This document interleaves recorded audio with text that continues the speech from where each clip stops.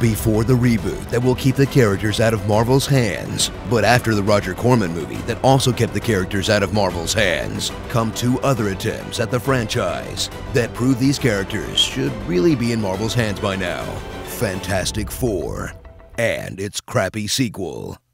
At a time when comic book movies began to show how good they could be, 2 films will remind us how badly they can suck. You guys look like an 80s rock band. As the director of Barbershop is handed the reins of Marvel's original super team, then steers it off a cliff. Come on! And don't tell me there's no way to make a good Fantastic Four movie. It's called The Incredibles, and it's perfect.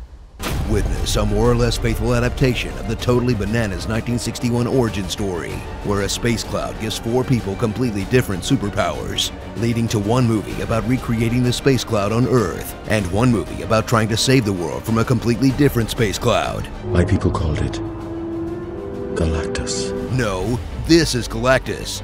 That is a space cloud. What is it with this era and evil clouds? Stop making cloud-based villains!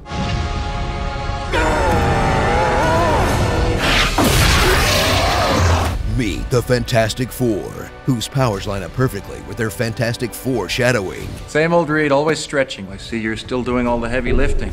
To be seen and heard.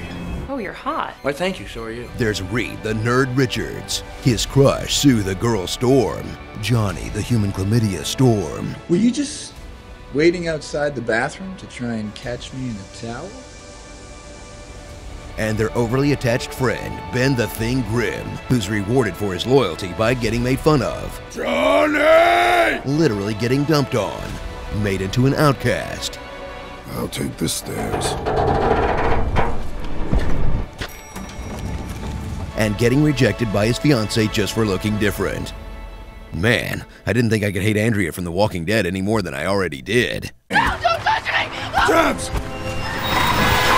Together, each of the Fantastic Four must set aside their only character trait to take on Victor the Green Goblin Von Doom and the Silver T-1000 Morpheus. All that you know is at an end.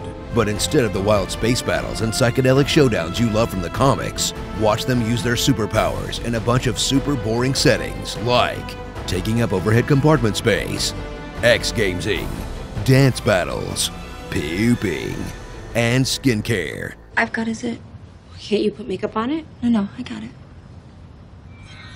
So before you see the 3rd and hopefully final attempt to launch the Fantastic Four, relive the original 2 disappointments who gave their lives so that Chris Evans could be free to play a decent Captain America. Sorry, Ewan Gruffafuded? Starring Ewan Gruffafud. Not again. That's too many vowels and too many consonants. Elon Musk, Mercury Rising, Battle Cloud Galacticus, Jessica Albeams, A Rotting Pumpkin, Scandalous, and Cap Torch Humerica. Craptastic Bore.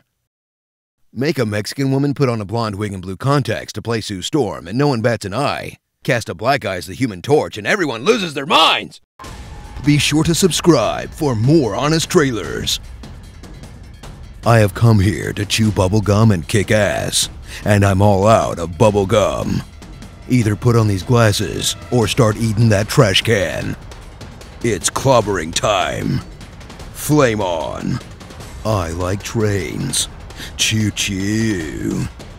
Bubbles. I love fungus. I don't need an Iron Man suit. I'm already a weapon of mass seduction.